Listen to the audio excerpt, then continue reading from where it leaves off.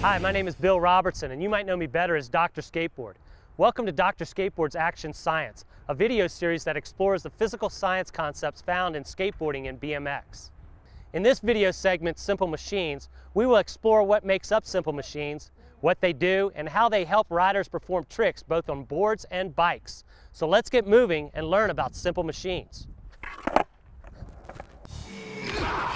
Another type of simple machine is the screw, found in both skateboarding and BMX. In skateboarding, the screw holds the trucks onto the deck. A screw can be defined as an inclined plane wrapped around a cylinder. This allows a skateboarder to use the levers while rolling along on the wheels and axles. The screw action also allows the wheel to stay on the axle of the truck, and it also helps the rider to control the turning radius of the truck.